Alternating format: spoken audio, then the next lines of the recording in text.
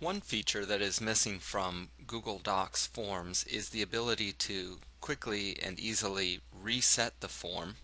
An example of this might be when you have set up a form and then tested to see that the form is working properly by entering some fake data.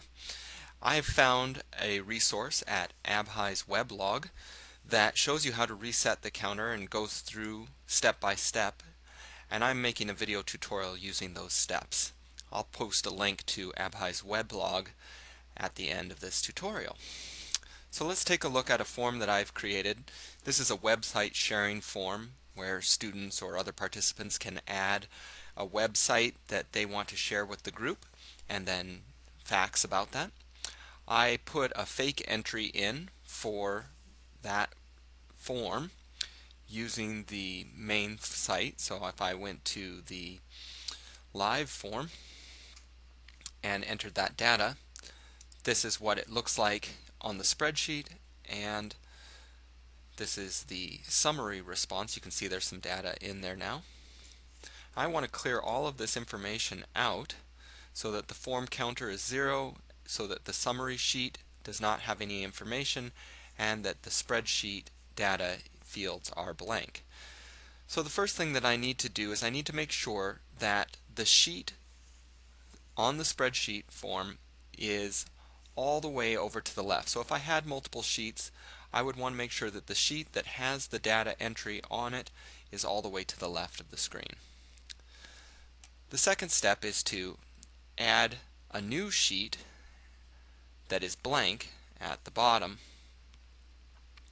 Then I'm going to click on the little blue arrow on this new blank sheet and click Move Left.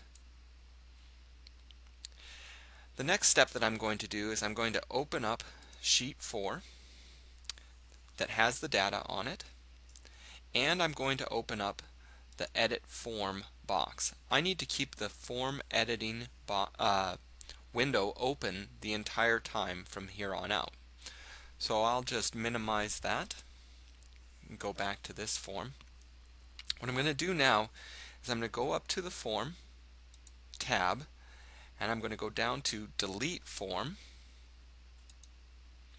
and click OK. And then I'm going to go down to the sheet that has the data on it, and I'm going to delete that sheet. So you'll see that I have my blank sheet. There's no information at all in the spreadsheet. The form doesn't show anything in the counter, and there is no summary view.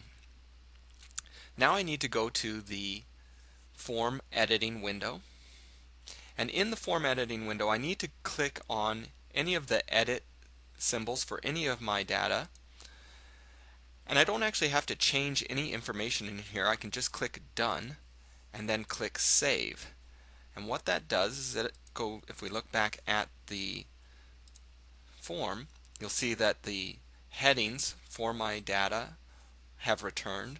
The counter for the form has reset to 0, and if I click on the Show Summary of Responses, nothing opens because there is no data. So that's a quick tutorial about using kind of a workaround for the fact that there is no form reset button currently. Hopefully in the future they'll add that, and I hope that this helps. And again, I'll post the step-by-step resource at Abhi's blog at the end of the tutorial. Thank you very much.